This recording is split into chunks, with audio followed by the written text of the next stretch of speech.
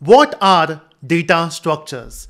The reason we are talking about this is because if you look at the internet, everyone says if you want to get into this company or that company, they will ask you a question based on data structures and algorithms. So first of all, why such a hype and what exactly data structures are?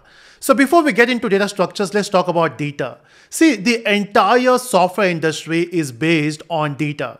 When you do a course on IT, which we call information technology, it's not about technology, it's about information because we work with information. So data is everything. So it doesn't matter what technology you learn, you basically learn or you work on it so that you can work with data. Example, think about programming languages. Why do we use programming languages? To process the data. Why do we use database? To store the data. Why do we use AI? To generate data or to understand data, right? I mean, just to bring it down, everything is data. Now then question arises, what is data structures? Now, if we talk about any programming language, we have something called primitive data types. If you want to store a number, we store that in integer. If you want to store a text, you store that in a string. If you want to store a character, you store that in a character. Of course, depending upon different languages, the term or the way you store it changes, but ultimately you have some types to it where you store the data. But what if you have a bunch of data and if you want to store them? It's not just about storing data. Anyone can do that. It's about how do you store data efficiently, and you can also save some memory. The thing is, if you simply dump the data, you are expanding the memory, and if you want to search something from the data, will be difficult. And that's why storing that data efficiently is very important, and that's where data structures comes into picture. So data structure is a way to organize and store data efficiently. Okay, so when you say efficiently, it means two things. First, in terms of performance, and also in terms of the memory. Now, what about performance? Now think about this. If you talk about any software application which we use, it can be a normal calculator, or it can be an application like Amazon website, or any application which we use, a banking application as well. Now, what we do in that application is we use some features using which you can compute something, you can process something. Example, on calculator, you calculate. On the banking website, you transfer money. So what you're doing is you are basically building an application which will do some processing. And the way you build an application is through algorithms. Now, what are algorithms? Set of instructions. Let's say if I want to add two numbers, it's very simple. What you do is you say, take two values from the user, then perform the operation and give the value back to the user.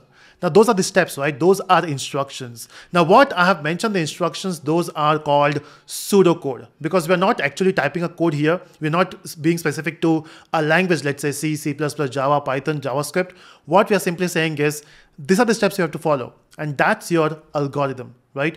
But yes, when you want to make it work, you have to convert that into a code which will run on the computer, right? That's your actual software code. And you can use any language, doesn't matter, right? But the pseudocode will remain same. Now, when it comes to processing of data for any task, it's important for us to make it fast and also save memory. Now, most of the companies are focusing on this concept of data structures is because they want to give a good experience to the user.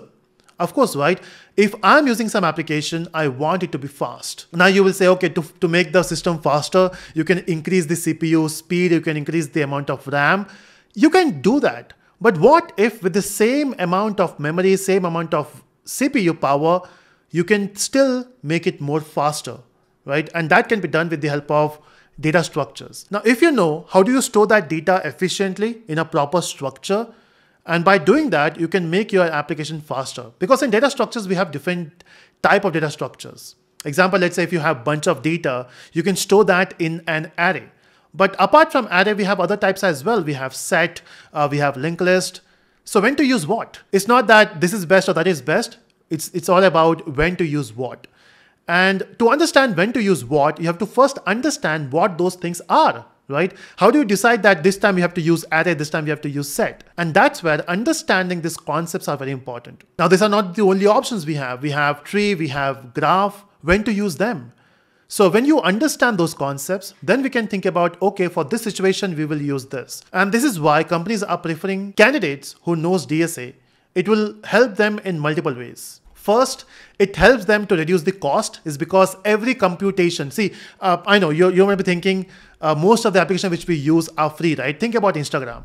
Now, when we use Instagram, of course, we are not paying for it, but then companies are paying for it, right? So the Meta is paying for you to use Instagram. So because those computations will be happening somewhere. Maybe Meta is using some cloud service. Let's say Amazon is in this case. So Meta is basically paying to Amazon for every computation which you do. Okay. Of course, they earn from ads, but then they are paying for it. So what they will do is they will try to optimize it. They will say, okay, if one query takes, let's say, $1 or maybe half a dollar, can we just reduce it more? Can we just make it 10 cents? So that's the thing they are trying to do. And the way you can do that is by making sure you use a proper algorithm with a proper data structure. So why companies are doing it? To reduce the cost. Second, to give a better customer experience so that it will run faster. And if I search something, it should be faster for me as well, so as a customer. Next, when companies want to hire people, they have so many candidates, right? How will they filter those candidates? Now, data structures algorithm becomes one of the way to filter the candidates. Because if you know data structures, that means you have worked a lot on that particular language and you understand how a particular system works. On the other hand, data structures are not the only thing you need to know. If you want to be a good developer, if you want to get hired, there are multiple things needed. Example, you need to have a good hold on a particular language, a particular technology. You should have worked on few projects, understanding the entire ecosystem, not just one language.